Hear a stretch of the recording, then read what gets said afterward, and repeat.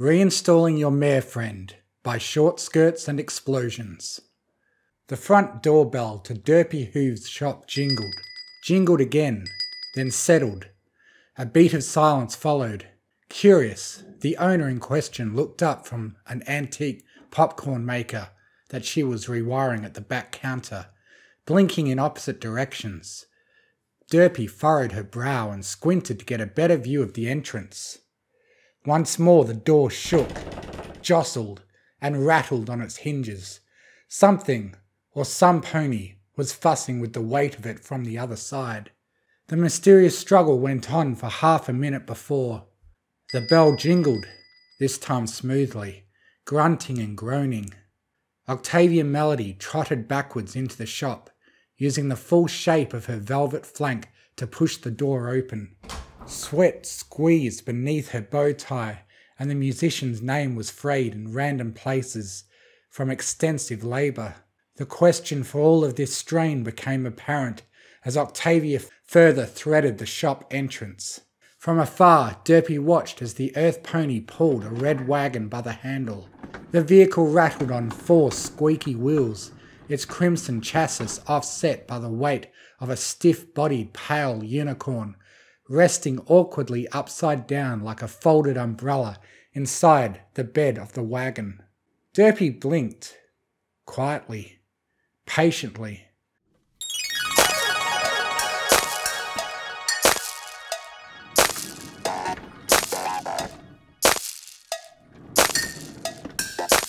She stowed away the popcorn maker, brushed the counter clean, and folded her forelimbs with a friendly grin aimed at both the floor and ceiling.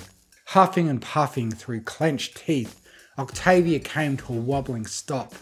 She released her grip of the wagon handle, licked her lips, and wheezed. Phew! Composing herself, Octavia reached into the wagon, clenched her muscles, grunted, and finally deposited vinyl scratch like an alabaster sack of bricks onto the countertop.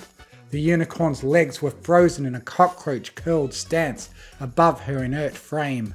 A smug grin gazed into infinity.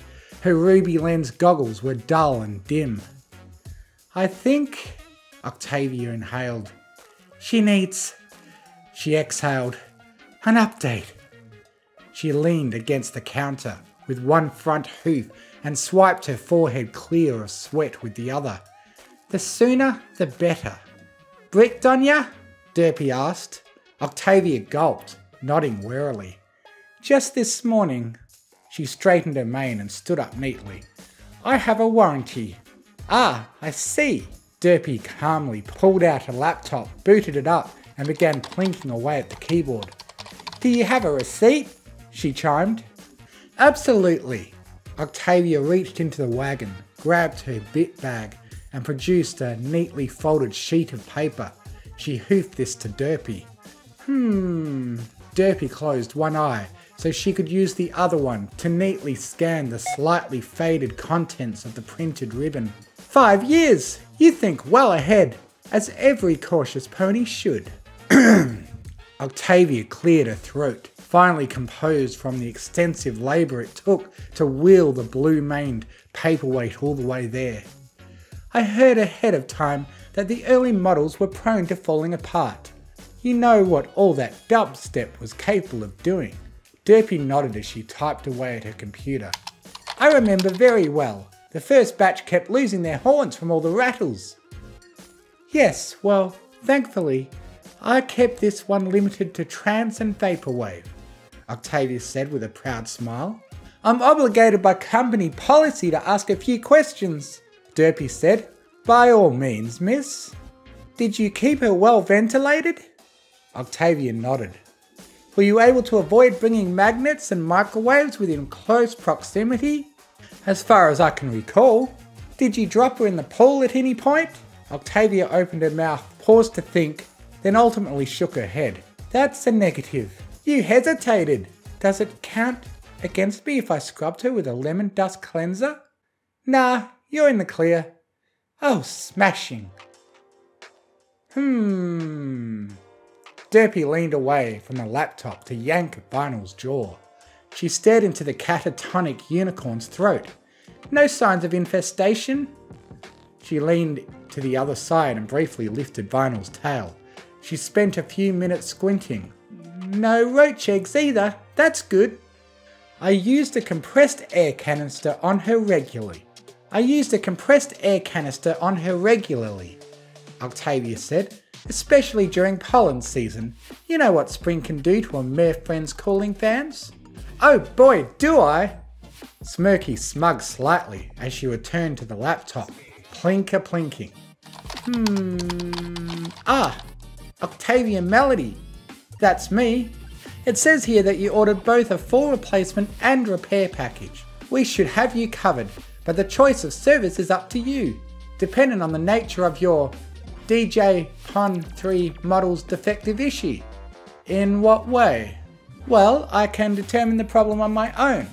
Derpy grunted as she turned Vinyl Scratch over.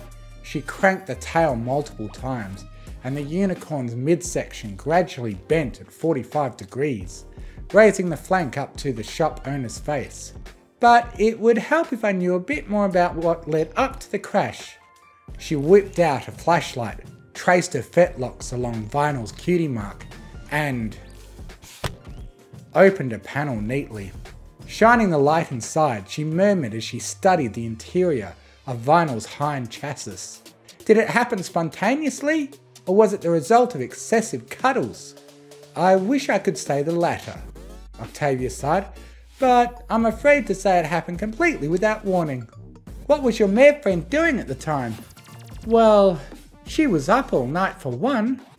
Aha! The bathroom was dry when I woke up, so seemingly she skipped showering. Octavia frowned. Again, a bug they're still trying to fix. Licking her lips, Derpy grabbed a screwdriver and began poking around the inside of Vinyl's butt. The stuff for more models aren't exactly self-lubricating. And as I was making breakfast, I asked Arnold to take the trash out. Octavia gestured. Then she keeled over like a harpooned dolphin. Ah, I think I see the problem. Derpy smirked, tapping something cold and metallic within the abdomen. There appears to be an oversaturation of sonic dissonance within the rumpular matrix. Octavia cocked her head aside. Meaning? Derpy cocked an eyebrow. Have you been exposing your unit to non-stop classical music? Mrs. Melody adjusted her bow tie, wincing guiltily. Does that void the warranty? Pfft, hardly.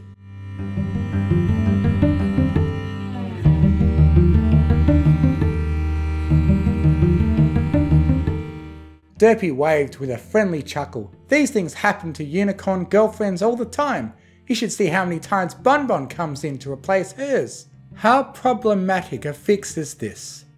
Octavia gulped, her sad eyes reflecting the pale slab of mare lying on the counter between them. I hear these units are no longer in production. As delightful as a full replacement sounds, I'm not entirely certain I can afford to pay the difference and upgrade to full Izzy Moonbow. Fear not, I think a repair job is all that's required. Really? You set it up on arrival, Derpy remarked. An update should do it. You mean a reinstall? Yes, I can patch your girlfriend for a discount. Derpy waggled a hoof at the earth pony, but you need to pre-patch her from here on out. Oh, for certain. Octavia crossed a hoof over her velvety chest. I've learned my lesson. I just gotta make sure the software I have matches the driver, or else we're talking a full Philly Fuller reboot. Oh, stars! Octavia winced.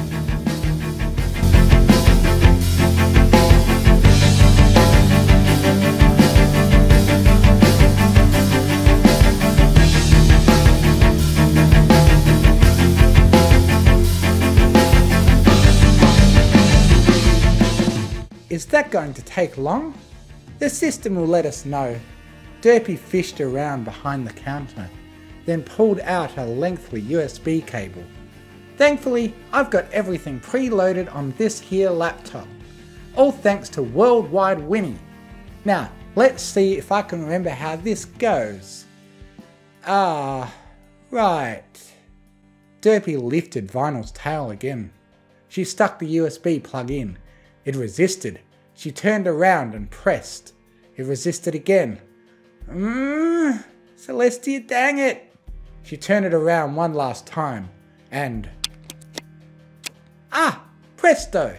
Not to be a bother, but... Octavia examined a watch on her fair hoof. I've got rehearsals to attend this afternoon. Don't you worry, Miss Melody, Derpy hummed. I'll have your Marefriend up and running in a jiffy.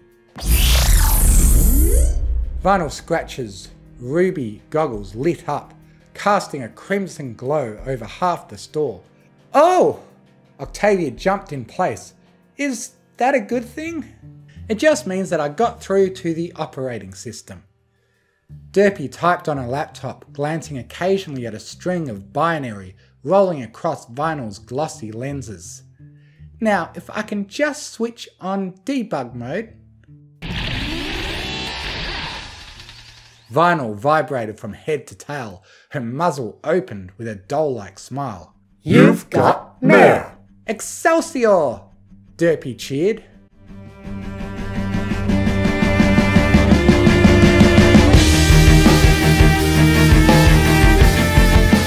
Oh, now that brings back memories, Octavia chimed.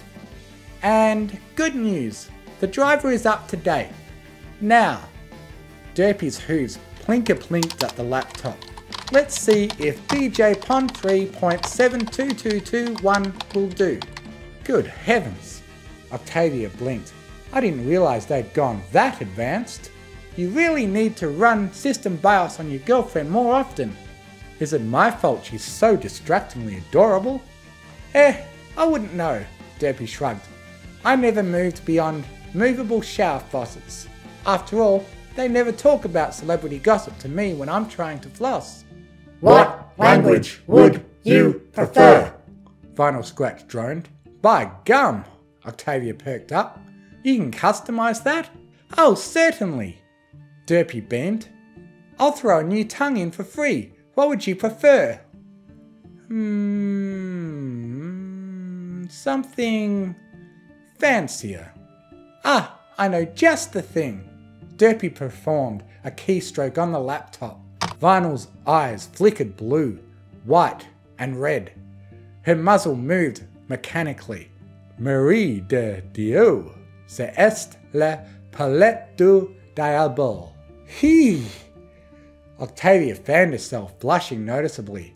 This has potential. Octavia rubbed her chin. Can you make her appreciate jam on toast? That's easy. Anything else? Well, a willingness to take out the garbage is one. Octavia adjusted her bow tie, avoiding Derpy's eyes. A love for puppies, an aversion to mud wrestling. Derpy slowly raised an eyebrow. Anything else? Octavia bit her lip, fidgeting slightly. At last she leaned in and whispered into Derpy's ear. Derpy listened, nodded, and wordlessly typed a few things into the laptop. At last she hit enter.